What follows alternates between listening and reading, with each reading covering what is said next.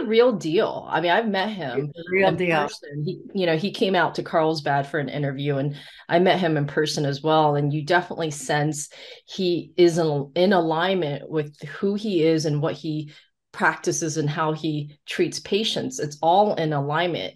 It's kind of hard to fake that. You know what I mean? And Exactly. he's actually quite humorous. He's a funny guy too. It's so funny. Oh, the all the little analogies, all the little stories. Like he delivers a tidbit, a beautiful message, something you need. It's like he's talking exactly to you, but he does it with humor.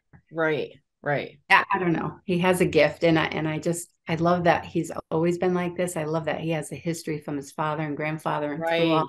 the years. And it's Yeah. a gift that he shares it with us. I wish I met him a lot sooner.